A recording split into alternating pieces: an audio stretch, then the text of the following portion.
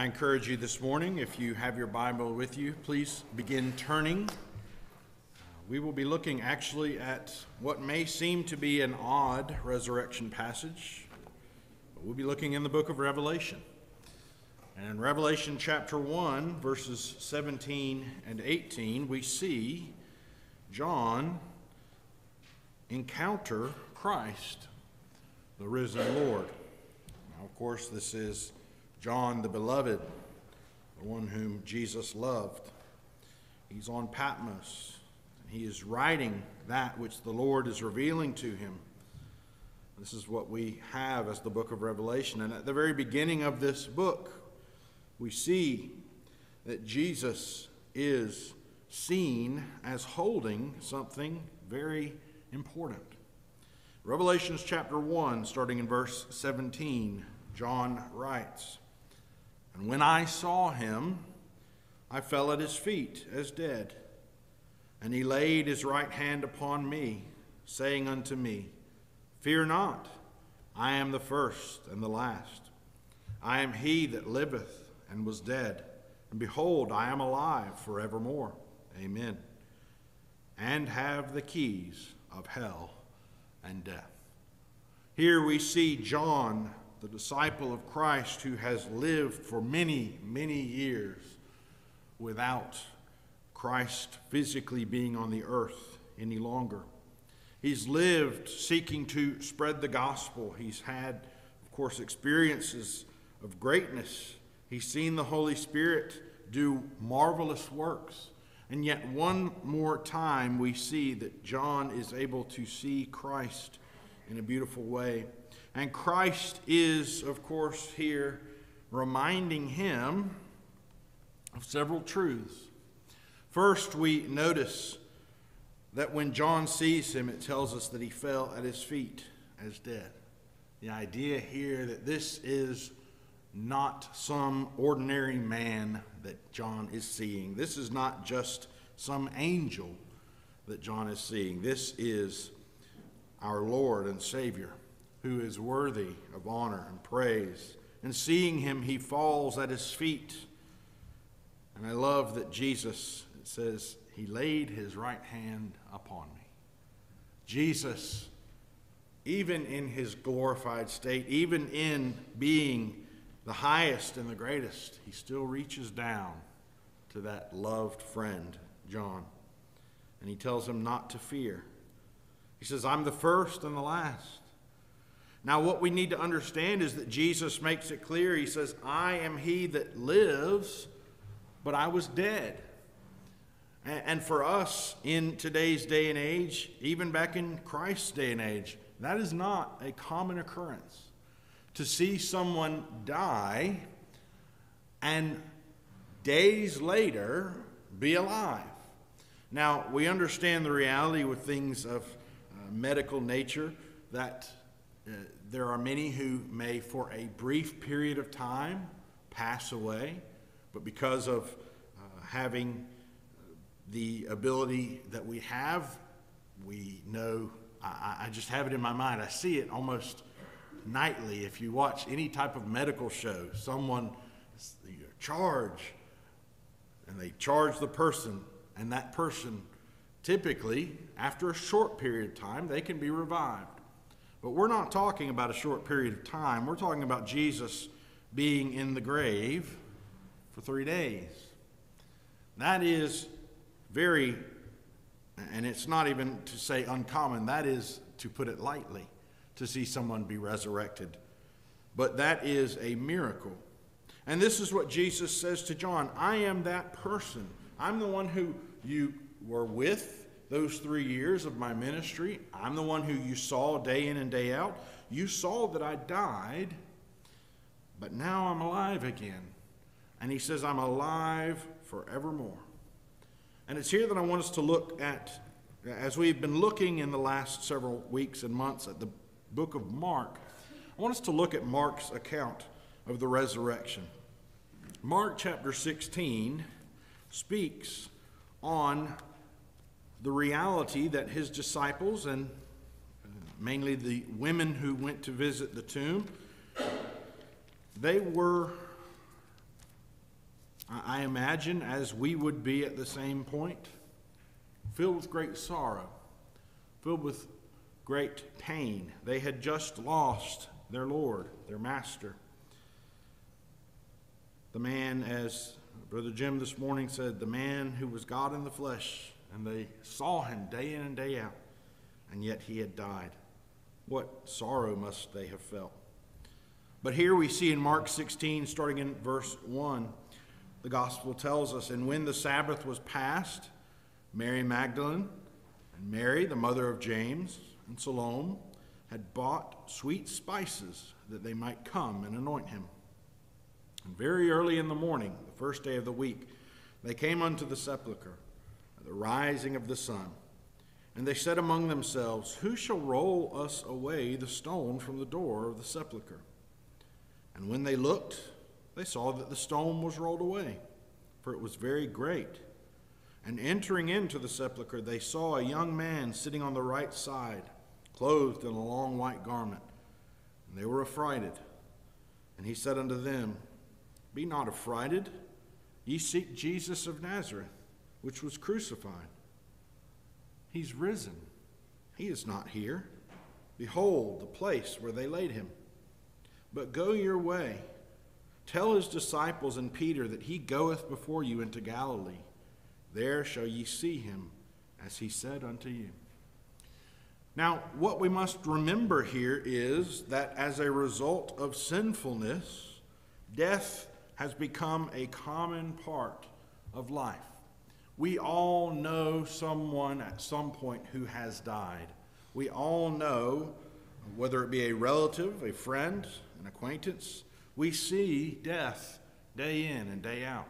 It's a common occurrence in today's day and age.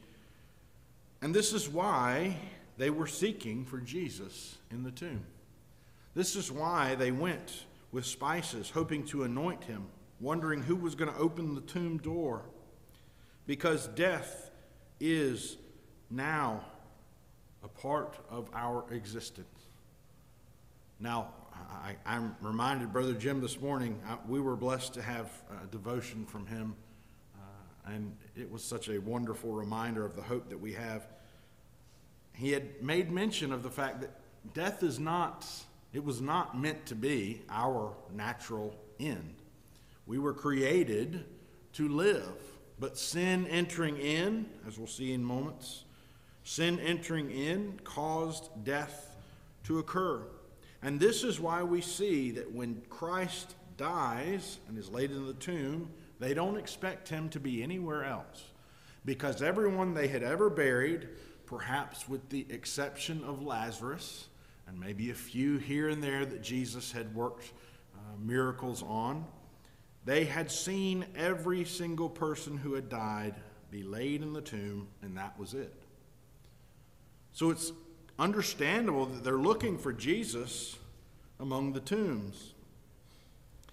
But we see this messenger tells them he's not here. You can look at the place where he laid. He was here. Most certainly he was dead. But he's not here any longer. He is risen. And it brings to mind this reality that this is not a common thing. This is very uncommon. In fact, it's miraculous. Why? Because of sin, death is typical to all mankind. Genesis chapter 3, verse 19. This is what God tells Adam in regards to what would come as a result of his and Eve's disobedience. Genesis chapter 3, starting in verse 19. Look at what God says. In the sweat of thy face shalt thou eat bread, till thou return unto the ground. For out of it wast thou taken, for dust thou art, and unto dust shalt thou return. God tells Adam, this is going to be the result of your disobedience. Not only are you going to have to work a life, you're going to have to sweat, you're going to have to work for a living, but you're also going to one day pass. Now, of course, the serpent had lied in this instance. He said, you will not surely die. And we know there were two deaths that occur. They spiritually died, but they were promised a physical death as well. And this physical death is laid upon any who's affected by sin. And that is all of us. I tell you today, there are many who live their life as if they do no sin. But I can tell you that this is simply not the truth. All have sinned and fall short of the glory of God, as Romans tells us. And because of this, we look at places like James chapter 1. James chapter 1, verses 14 and 15. Because we sin, because we are born into sin, we are destined to die. James 1, starting in verse 14, James writes, "But every man is tempted when he is drawn away of his own lust and enticed. Then when lust hath conceived, it bringeth forth sin. And sin, when it is finished, bringeth forth death." We know this terminology here that he's using, it's very much so reminiscent of someone who is born. It says, when lust hath conceived, meaning when it has taken place, when the act of sin occurs, or when the act is acted upon, if you will, lust is acted upon, it brings forth sin. And sin always points to one place only, and that's death. But thanks be to God that we do not have a Redeemer who was found in sin. Thanks be to God we have a sinless Savior, a great high priest. I'm going to use a passage that's been used already this morning, but it's such a sweet reminder. Hebrews 4, verses 14 and 15. Hebrews 4, starting in verse 14, the writer of Hebrews tells us this wonderful truth. He says, "Seeing then that we have a great high priest that is passed into the heavens, Jesus, the Son of God, let us hold fast our profession. For we have not a high priest which cannot be touched with the feeling of our infirmities, but has in all points been tempted like as we are, yet without sin." He's saying here, the writer of Hebrews, that Jesus was tempted like you and I in every way, shape, and form. Any temptation that can be seen under the heavens, I believe Jesus faced at some point in time. And yet, unlike us, he had a different outcome. He was without sin. And that's what makes his resurrection inevitable. Because he is sinless, because he never once erred, never once disobeyed his heavenly Father. Because of this, he cannot be held in death. It is an impossibility for death to bind him. For we know that the wage of sin is death. Well, if Christ never sinned, how can death reign over him? How can death hold a victory above him? It simply cannot be. Romans 5, chapter 5, verse 18 and 21, we see that we are now under a new federal headship. We are under a new master. You see, at one time, Adam represented us. His failure was passed down upon us by way of original sin, his disobedience to the Lord. We were born into sin because of this. And we were all children of Adam, if you will. Romans 5, verse 18 tells us, "Therefore, as by the offense of one," speaking about Adam, "judgment came upon all men to condemnation." So because of Adam, because of his failure, because of his disobedience of the Lord, judgment has been cast upon all who are under him. Even so, however, by the righteousness of one, the free gift came upon all men unto justification of life. Now this is speaking of Christ, who's often referred in many different theological books as the second Adam.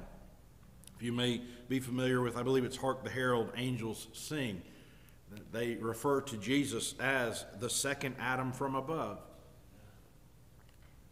And this is because Jesus succeeded where Adam failed.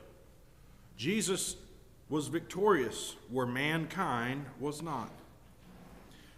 And because Jesus was righteous, because he lived a perfect life, as we looked at last week, because he laid his life down for sinful people as an atonement, he ransomed us. Because he was sinless, he cannot be dead forever. Death has no claim over him. Instead, he is the epitome and definition of life. Verse 19, going back to Romans chapter 5, says, "For as by one man's disobedience many were made sinners, so by the obedience of one shall many be made righteous.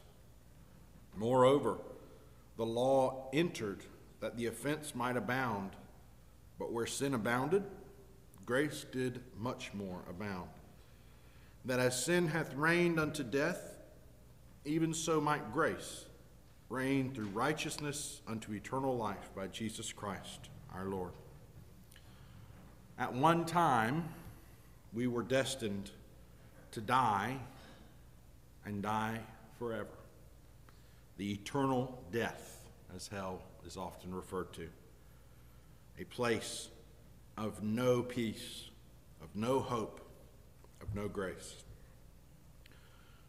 But because of Christ, because he lived a pure life, any who has faith in him,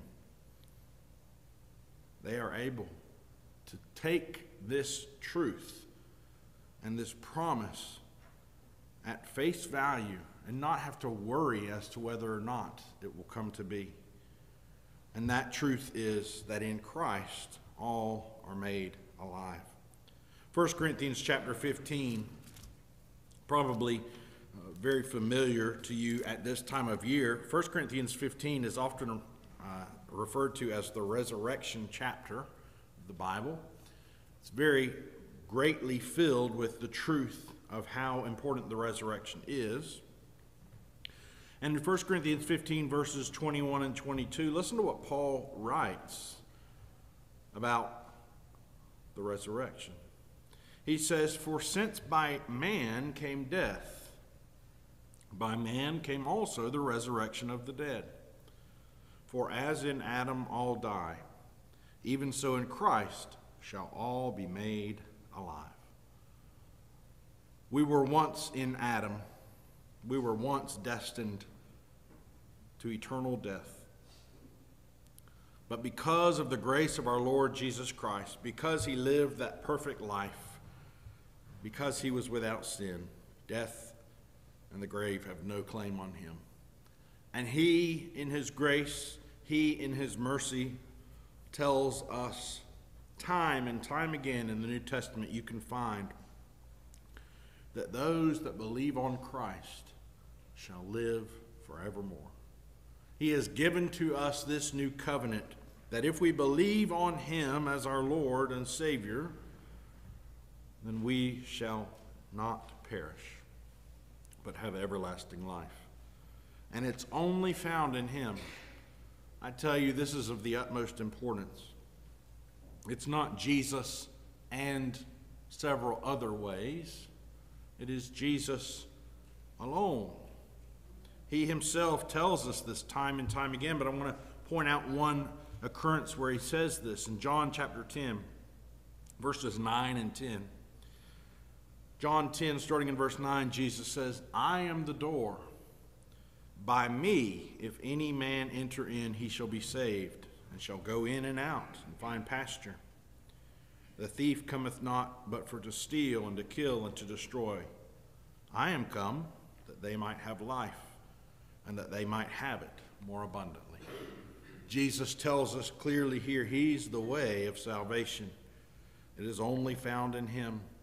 And I tell you this morning, if you have faith in Christ, it's not because of anything we have about us. It's not because we are wise in and of ourselves or because we have figured it all out, but it's because he has made it possible and because he has given us this gift that we celebrate today. We believe because he's given us the ability to believe. He's given us the gift of salvation. Ephesians 2:8 is very clear on that. For by grace are ye saved through faith, that not of yourselves. It is the gift of God. Brothers and sisters, we have been given a great gift, and that is that we have hope in Jesus Christ. We do not have to face the grave forever. We do not have to face the punishment for our sins. He has atoned on our behalf, and because he was perfect in every way, death cannot hold him. As we go back to Revelations, it tells us he holds the key of hell and death. They are in his hands. And I tell you, when I picture that in my mind, I see ownership. Jesus' ownership there. He owns those keys. No one's going to take them from him. No one's able to pluck you out of his hand. If you believe on him, you can take his word to be truth. That he is risen and he will die no more. And those who believe on him, though we may physically die in this life as a result of our sinful bodies, we will not stay dead. We will not be in the grave forever. But instead, we have hope of eternal life through Jesus Christ.